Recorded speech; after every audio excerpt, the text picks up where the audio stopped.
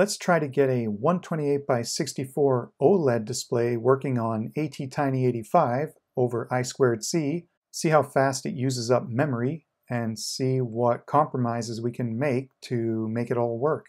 For an upcoming project, I'm going to want to read in multiple analog voltages, display the readout on an OLED, and since that's about all I need to do, I want to use as simple a chip and circuit as possible, so I thought ATTiny85 might be a good way to go. Right now, the only ATTiny85s I have are on DigisparkOLED boards, so I'm going to use one of those for my testing. This is the DigisparkOLED schematic, and the ATTiny85 will be powered by USB 5 volts because I'll have that plugged in. Then I can access the GPIO on the headers and also use this module to power the OLED display.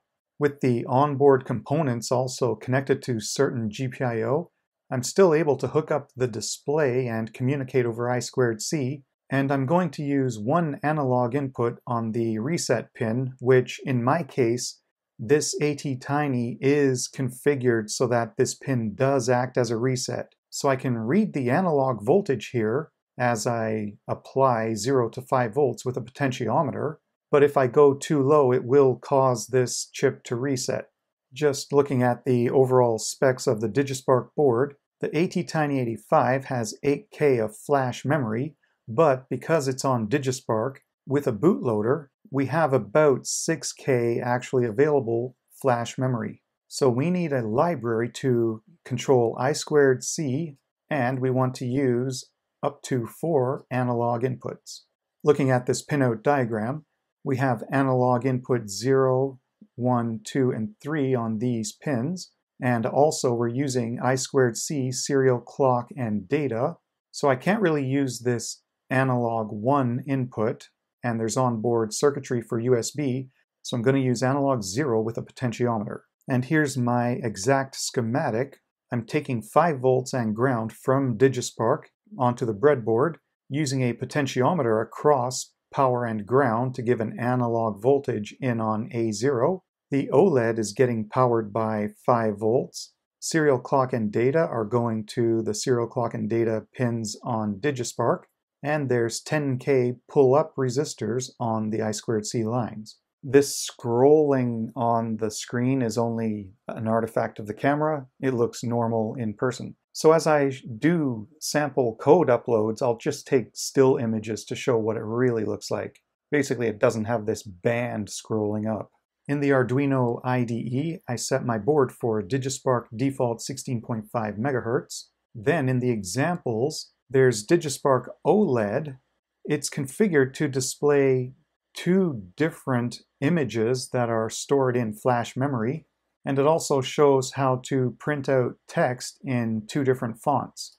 When I try to compile, it uses 108% of the available program space. So let's just comment out this Digistump logo. Who cares about that? Now it compiled, but it's still using 91% of the program space available. So let's upload. We have to unplug Digispark, then hit upload, and wait until it tells us plug it in. Then it will detect and start programming with the bootloader. So there's 2 different sizes of text, and there's an image being displayed. But 91% of program space is still a lot. So I took that original DigisparkOLED sketch and stripped it down into 2 different samples. One shows an image that I created, and the other one reads in analog inputs and prints out text. So that's using the DigisparkOLED library to drive the OLED and the wire library. So then I compared that later against using another OLED driver with a different I2C library. We'll look at that later. Over on GitHub, we can look at the original DigisparkOLED library. We have some essential functions to be able to print text, change fonts, move the cursor around, and we can display a bitmap image from memory. They used a certain application that allows you to take an image and convert it into an Arduino-friendly program memory array representing all the pixels in the display. I located this website, image2cpp, and with this, you can upload an image. So I uploaded the thumbnail I use as an avatar, and then I can rescale it. So there's the original image size. And depending on how much detail is in the image, and if I just want it to be more of an outline or not, I can change this threshold. So let's say we made it 50. Now it may be looking like it picks up more detail, but it also loses some boundary definition. So I want to change this to be 128 by 64 as my target display size. And I'm going to have to scale the original image. So now it reduced it to fit. We want Arduino code, and you can call it whatever you want, gadget logo, and then you can generate code, and there is something you can copy and paste directly into an Arduino sketch, and that's your image. There's a note here that if your image comes out messed up, it says to try the other mode, so horizontal versus vertical. I think mine was horizontal at first, and it did come out weird, so I changed it to vertical and regenerated the code, and then it showed normal. So working from this DigisparkOLED scaled down copy I made just to show the image, now I include my gadget logo H file, which refers to this, so it can access it. And all I'm doing is initializing the OLED display, drawing the image called gadget logo, and that's all we do. Just doing this with that original DigisparkOLED sketch and library takes up 83% of program space. There's the 83%, and I will upload this into Digispark, and there's the image.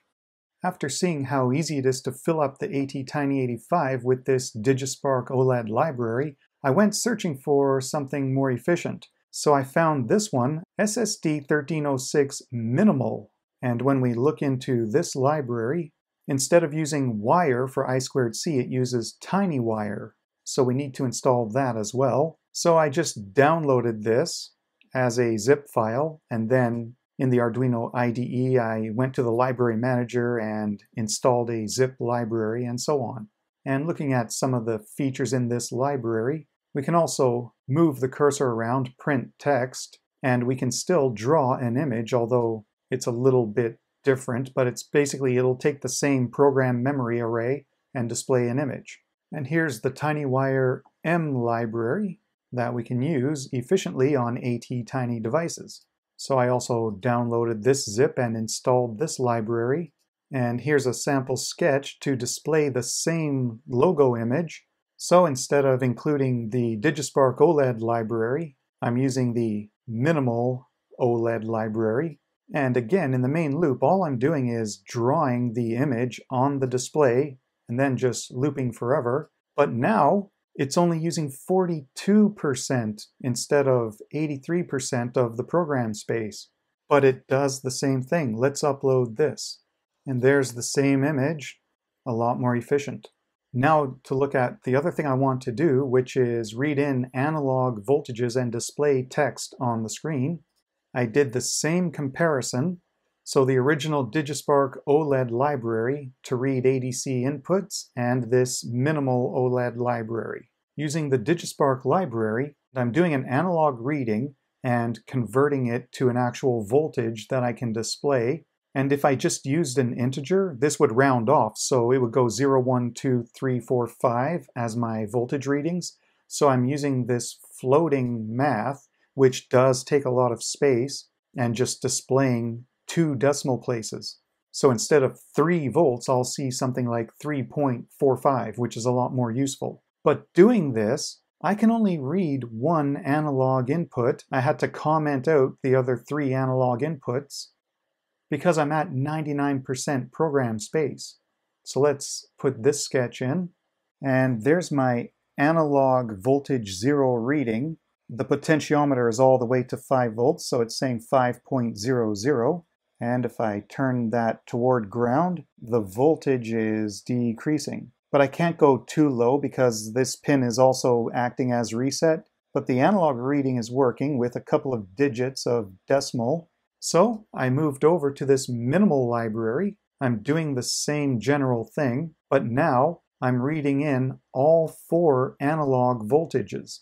And I'm still doing floating math. This library wants to print out strings. I can't just print out numbers like I could on the other one. So I had to make this little routine, and one by one I print out the labels, and then I run the routine to print the analog reading on channel 0, 1, 2, or 3. And what that does, it takes the analog reading here, converts it to a voltage with floating math, and converts it into a string with a total of 4 final characters, which would be the main digit and a dot, and then 2 decimals of further data, like 4.25. And this is rounding it off to 2 decimals. And then I can print that string value that I just converted. So doing all of this still, using all 4 channels, I'm still only 88% full. So let's upload this. And here's the 4 voltages being printed out in the built-in font. So V0 is the potentiometer, so I can still control that and get 2 decimals. And all of these others are just reading whatever the voltage happens to be on those pins. So potentiometer is analog 0, and then 1 is the serial clock, and 2 and 3 are the USB pins. In the future, when I just have an ATTiny85 on its own, I'll be able to use 3 out of these, but I can't use the one with I2C because I'm using it for the OLED. I put my versions of all of those sketches over on GitHub, along with the schematic and a copy of the Gadget Reboot logo. There may be even more efficient code out there, but this is one way to figure out how to use some peripherals like this display on such a small chip. And when I get this chip on its own instead of with the DigisparkOLED bootloader, I'll even have about 2K more program space, so it'll be even better. Now I know I can get this voltage readout feature in one of my upcoming projects, so stay tuned and see how that works out. See you on the next video.